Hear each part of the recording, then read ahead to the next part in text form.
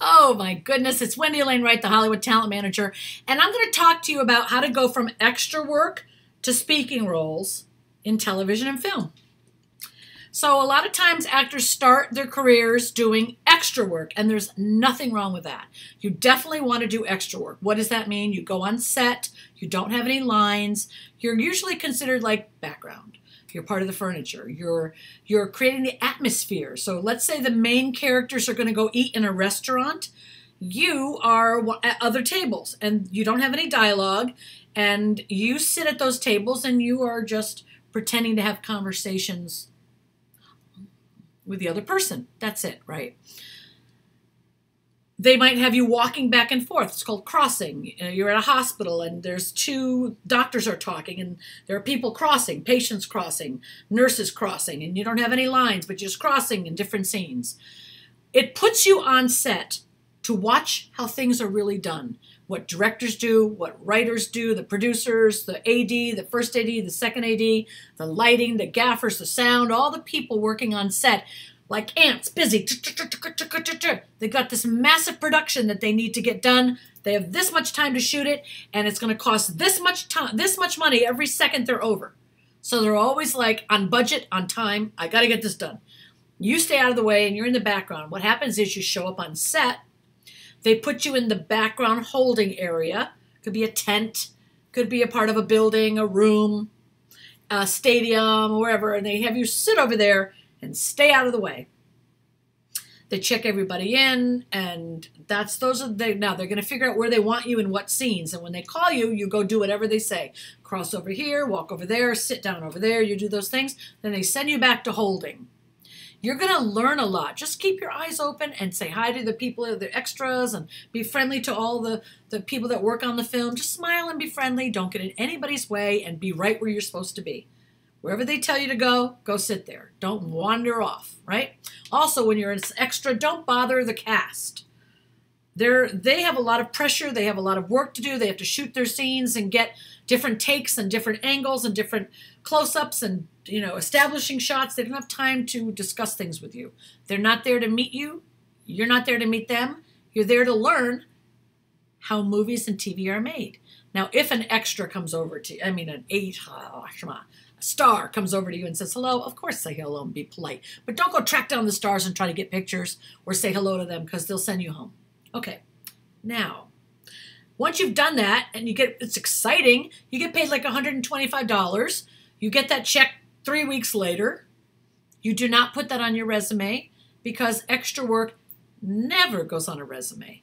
Only speaking roles, or if it's a movie where you have you play someone deaf, and you're the lead of the movie, you never speak, but you're a principal role, that goes on your resume. But extra work, background work, does not go on a resume. But do it. Now, let's say you've done it for a year and you've learned a lot. You've met a lot of people, you've learned a lot, you've worked on a lot of different sets and shows and commercials as an extra, movies as an extra, a little bit of TV as an extra. Now you want to start getting speaking roles. Great! Well, the casting directors that cast extras are completely different than the casting directors that cast the actors with lines. Okay, they're completely different companies. Extras casting companies cast extras. That's all they do. They don't cast the roles that speak. You have to go to a completely different set of casting directors for that. Okay, so when you want to start auditioning for roles where you speak, you're going to have some acting ability. You can't just walk across and sit down and pretend you're talking, pretend you're dancing in a club, and pretend you're like excited at a rock concert. No, now you're going to have to get a script. And the script, they're going to give you lines and a story and a character with feelings and emotions that are not yours.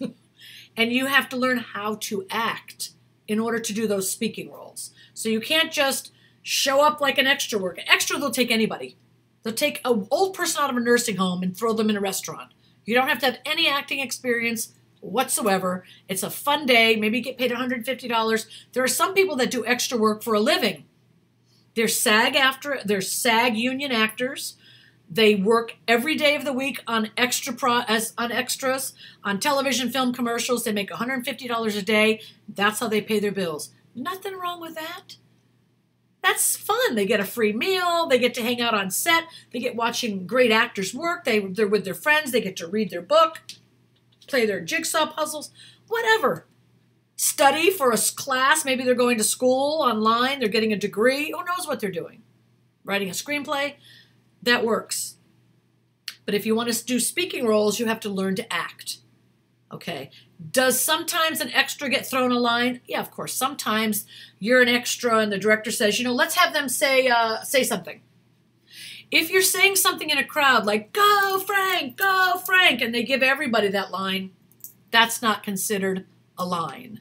That's atmosphere cheering on somebody. That's not the same as a line, okay? But sometimes they do give you a line. They think that something needs to be said. Some scripted dialogue needs to be said in this situation, a line or two or three, and they pick someone and give you that line. Well, if that happens, they have to give you a new contract right then and there on set. And you have to sign that contract that they just bumped you up to have lines. So if they don't give you that contract, they're going to bill it as extra work. So you ask for the contract, and they have to give that to you. Okay. Now let's say now you want to do speaking roles. Okay, you got to go to acting class. Okay, you got to go to acting class, my darlings. You got to learn how to act, because what if tomorrow you have an audition and they give you 10 pages of sides, 10 pages from the script? Do you even know what to do with that? Of course not. Of course you don't know. Nobody knows until you've had training, right? So you go to class. They start small. They give you 1 or 2 pages of dialogue, and you work on that. Now, acting is far more than memorizing. Memorizing is not acting. Memorizing is not feeling emotions. When you go to watch a movie and somebody is devastated that they lost their child, or their husband broke up, or their building caught on fire, or their friend was in an accident, and they're devastated, that's not memorization. Those are feelings. And actors that you're watching on TV know how to conjure up those feelings. They know how to turn on those feelings and then turn them off. Turn them on, turn them off. The director says, action, turn them on. Cut, turn them off. Do it again. On, off, off. A little bit more. On, higher, higher. A little less, lower, lower. Off, cut. An actor is good at turning their feelings on and off. Which feelings? Happy, sad, angry, sarcastic, depressed, joyful, sexy, arrogant. They can turn all their feelings on, like the oven. Which dial do I want? I want to be sexy, a little casual, a little anxiety. An actor can negotiate their emotions, navigate their emotions like that. It's not memorization. So when you get a script, you memorize it. Okay, I'm ready. No, you're not. All you did was remember the words. That's like this part of it. This part of it is now you got to find the emotions inside yourself. You got to find the emotions and be able to turn them on and turn them off. And not just by yourself, with a whole bunch of people watching. And not just once, but over and over and over and over and over and over and over again. When they say action, they might shoot that 20 times. You don't have the skill to do that until you train and learn how to do that. You don't have the skill to do that because you walked around as an extra. You don't have that skill. Okay. Let's say you are in an acting class. You're going to learn how to memorize things. Yes. How do you memorize it? You don't just take the script and learn the words. Memory. That's the hardest way to learn a script. First, you read it 10 times. Read the script, top to bottom, every page. Then you start to learn, what is this about? Who is this character? What does the character feel? Why are they talking? What do they want from the other character? How are they feeling about what the other character says? What's their opinion of what the other person said? Blah, blah, blah, blah, blah. Now we memorize it. It's easier to memorize once you have all that information in there. Okay, I'm not going to go into any more about acting. Take classes. So some of you, one of the questions someone said is, I'm trying to find classes. What if there are no classes near me? Online classes are fantastic. Online classes, kids. Why are online classes great? Because for the first time in history, you don't have to live in Los Angeles to train with Margie Haber, Howard Fine, Larry Moss, Ivana Chubbuck, Anthony Mindell, Joseph Perlman. You don't have to live in New York to train with New York teachers. James Ciccone, William Esper Studios. Anthony Mindell also teaches in New York.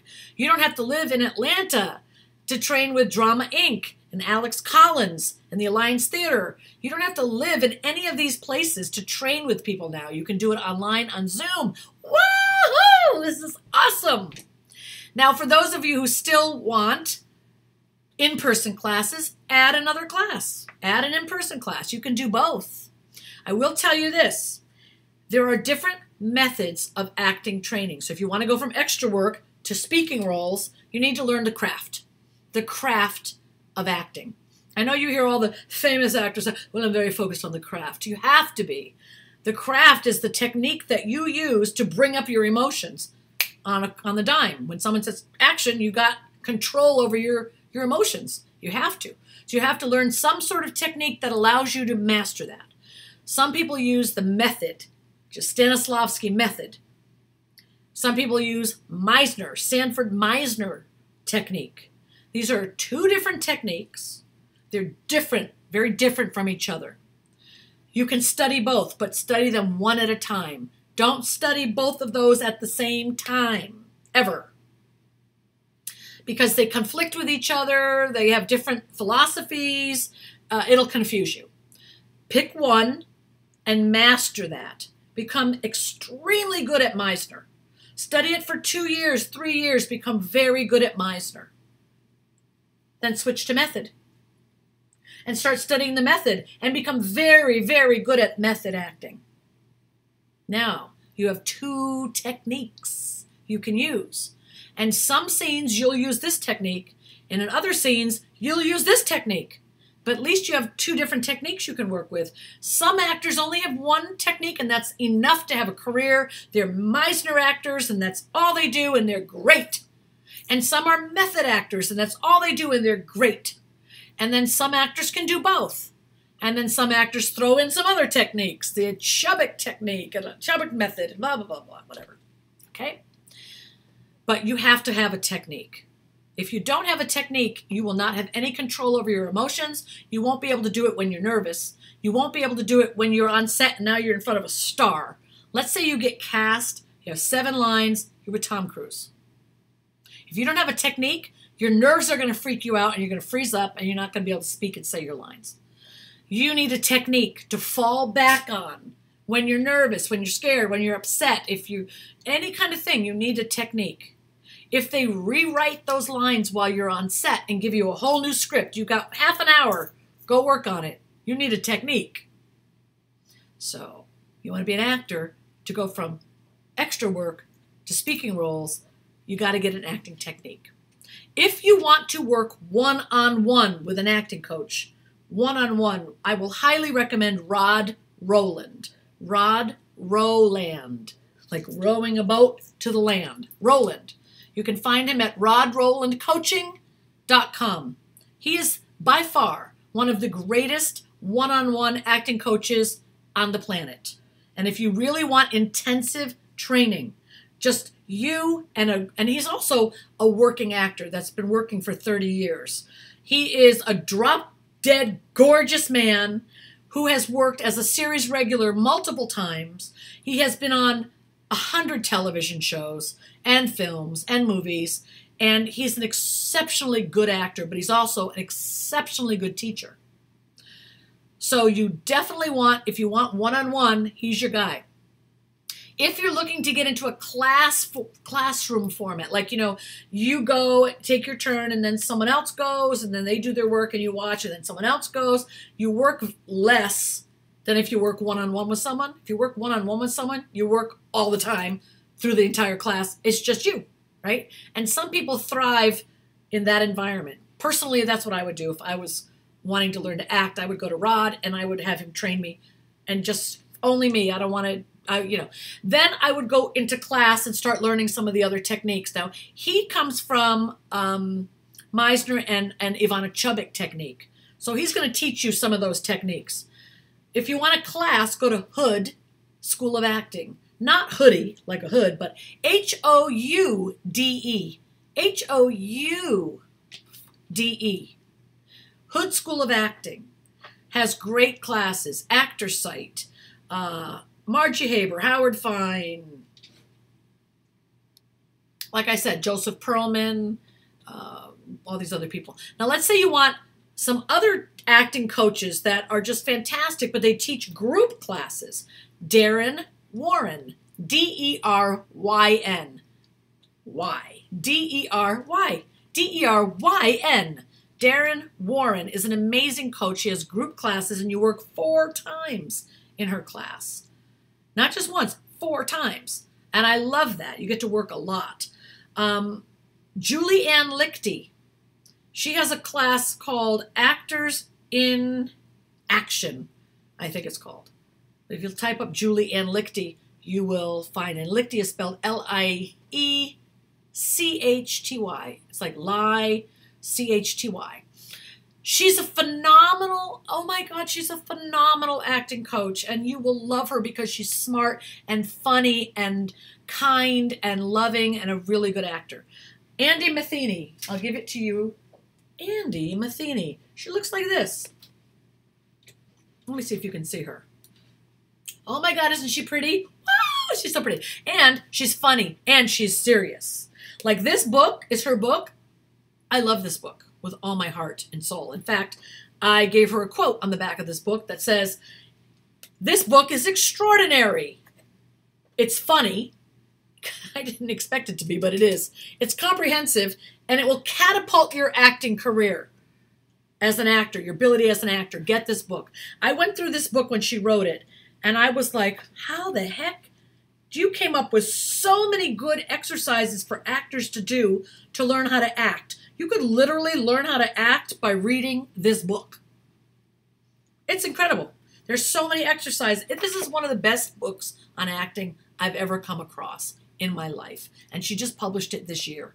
And I'm going to scream from the mountaintops because I've read 1 million books on acting, okay? This is one of the best I've ever read. Get it. I highly recommend it. And here's another book I highly recommend, From Start to Stardom. Like, this is the whole journey from start to stardom. You're going to get lots of information from me in my YouTube channel, but you can get information from other people too. Kurt Yu has a great YouTube channel. I send people to Kurt Yu's channel at the Acting Career Center all the time. Kurt is a moderator in my Facebook group, Talent Managers for Actors. He and I teach at different showcases and seminars and workshops together. I love that guy. This is a great book. Get this book. Bonnie Gillespie is a great coach. If you guys are looking for another great coach, I'm not the only coach in the world, folks. There's other coaches. Of course, I'm one of the very best on the planet. So you want to stay close to me because I will never, ever steer you wrong, and I'll always tell you the truth, and I will help you probably more than anyone else in the world will. But that doesn't mean you can't have additional coaches. I have numerous coaches I work with. I work with Tony Robbins.